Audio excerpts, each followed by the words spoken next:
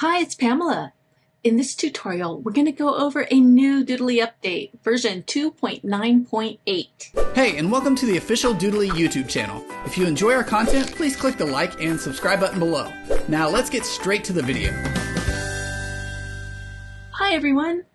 You may have noticed the last time you opened Doodly that there's a new update available. Today we're going to talk about it real quick. We've got version 2.9.8, and there's two new features that we want to talk about. The first one is the ability to set the first scene as a thumbnail of the exported video, and the other one is the ability to split a subtitle into several parts using the break tag within a scene. Then of course there's a couple of improvements and fixes. So let's start with the ability to set the first scene as a thumbnail. So normally when you export your video and you look at the thumbnail on your computer, either in Windows File Explorer or Mac Finder, your first scene doesn't show up as your thumbnail. Maybe it's just this first frame, the blank white, or maybe it's just some random scene in the middle of the video. And you're like, I don't know what that's about. Well, now Doodly takes your very first scene. So right here, my very first one, let me go ahead and hide that, is this scene. And when I export it, this will show up as my thumbnail. So I'm gonna go ahead and export it real quick. Doodly's gonna do its thing.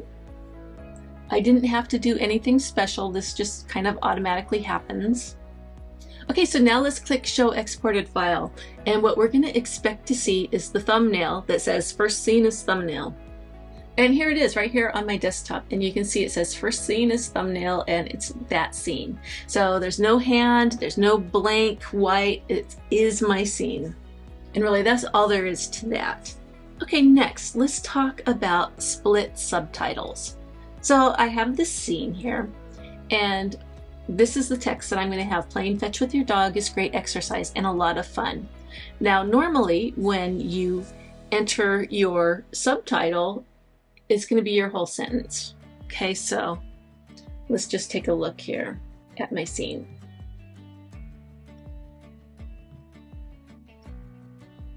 Playing fetch with your dog is a lot of fun and great exercise, right?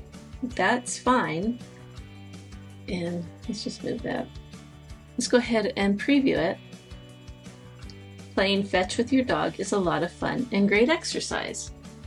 Well, what if I want to split this up like I had in my little shot here? Playing fetch with your dog is great exercise and a lot of fun. Well, I certainly can do that.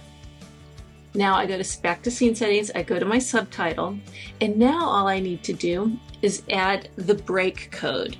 And what that is this little bracket here, BR, and then the closing bracket. Just like that, okay? And you just place this break wherever you want it to split. So I'm gonna do one more. I'm gonna split it so we have 3 separate subtitles on one scene. So let's take a look.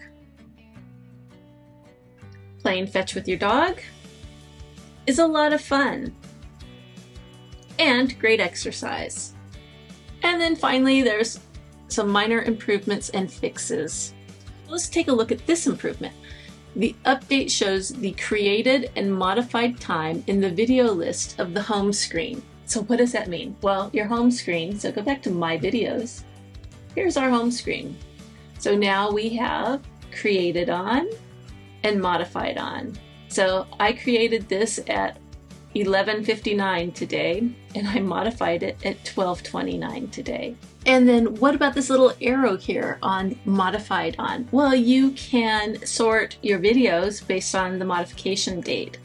So right now it's sorting based on the most recent one, which is today, March 1st, and then it goes like that. Well, what if I want to do it the other way? So back in 2021, I had some that I worked on. Okay, so you can sort them either way. So that's just new. And then of course there's a few little minor bug fixes. In any case, enjoy the new features and thanks for watching.